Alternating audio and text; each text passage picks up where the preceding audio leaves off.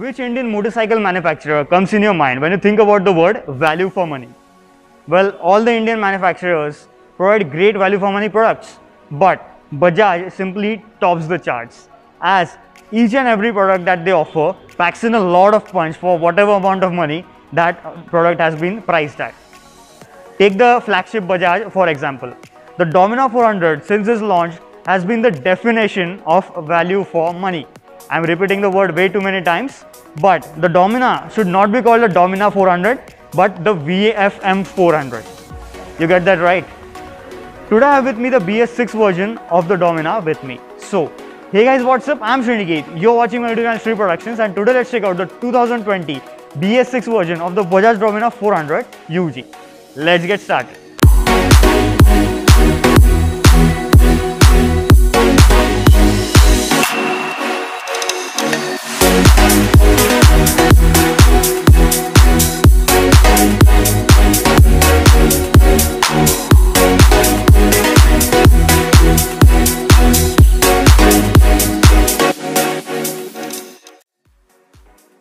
The Dominar 400 is unique, or let's say iconic, when it comes to the overall proportions and the design, as no other bike in this category offers such looks, with the muscular bodywork, fat and shiny USD forks, and of course, the all LED lighting. It is attractive, yes, but that's not solely because of its looks. It's more to do with it being rare on the streets. So it's the exclusivity which makes it an attention grabber. The fit and finish is actually impressive and on par with the competition. And neat touches like the cast rearview mirrors and the side stand give it a premium touch. The instrument cluster displays a lot of trip related information, but the bottom part is set too low and does not easily come in the vision of the rider. And the fact that mounting a tank bat will completely curve it renders it completely unusable. Let's take a quick glance at the specs then. Just like its UG BS4 version, it retains the chunky 43mm upside down forks, a cast aluminum swing arm and a 7-step preload adjustable monoshock at the rear. Braking duties are carried out by 320 and 230mm discs front and rear, mounted on the same diamond cut alloys shot with 110 and 150 section rubber front and rear respectively. It gets the same super heavy but super rigid perimeter frame, because of which the bike weighs a whopping 184 kg. Not just due to the frame, but it does add up. Mounted underneath is a 373cc single with liquid cooling, fuel injection, a DOHC setup and typical to Bajaj, the triple spark tech. It's mated to a 6-speed transmission with a slipper clutch. After the BS6 update, the Dominar 400 has lost 0.03 PS of peak power, so it now produces 39.97 PS. That obviously isn't a very significant amount and you simply won't notice it out on the streets. But the peak torque is exactly the same at 35 Newton meters, but it now arrives 200 RPMs higher in the rev range. So has that affected the performance of this beast? Let's find out. Let's try the Dominar 400.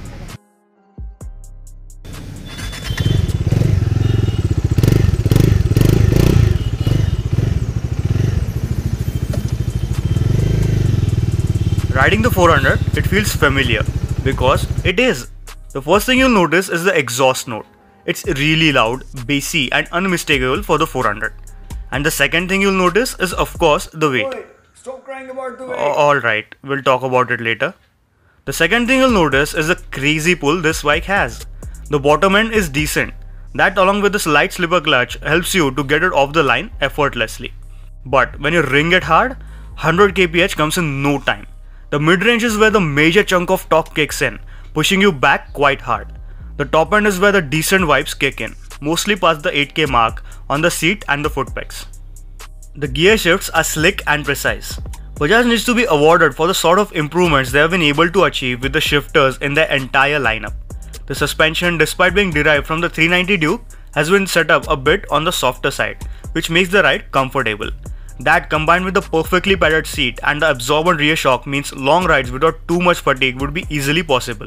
Exactly what the 400 is made for. Despite having a slightly softer suspension setup, due to the 1453mm long wheelbase, the 184 kg weight and a super stiff perimeter frame, the straight line stability of the Dominar is actually on par with ADVs like the Himalayan. Cruising at 100 km an hour, the engine chugs along at a mere 6000 RPM, at which not many vibes are felt. But push it past the 120 kph mark and you will start feeling the buzz on the seat and the tank and the foot pegs.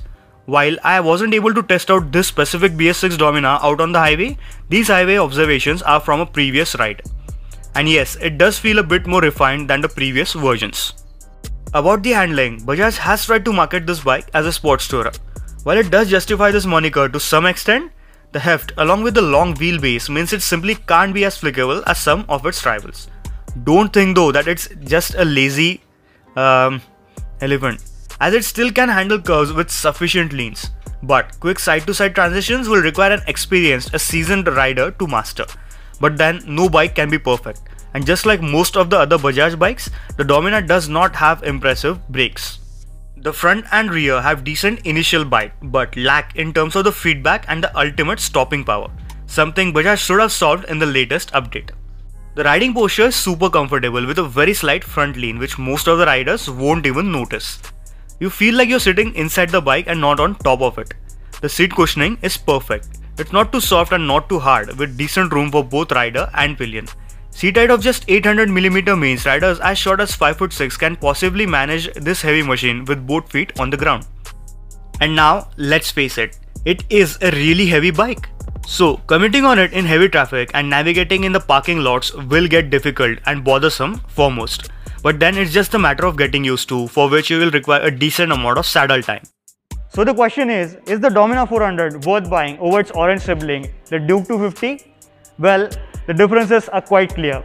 The Duke 250 is more of a city bike which can do occasional highway touring quite effectively. But the Dominar 400 is for those hardcore, the dedicated long distance riders who simply don't bother with commuting on such a powerful beast and simply want a very capable highway touring machine. So that's pretty much it from my side. Special thanks to Pagariya Bajaj for providing me the BS6 Dominar 400 for a detailed review and also a detailed comparison review between the 400 and the 250. Thanks for watching. I'll see you next time. Bye.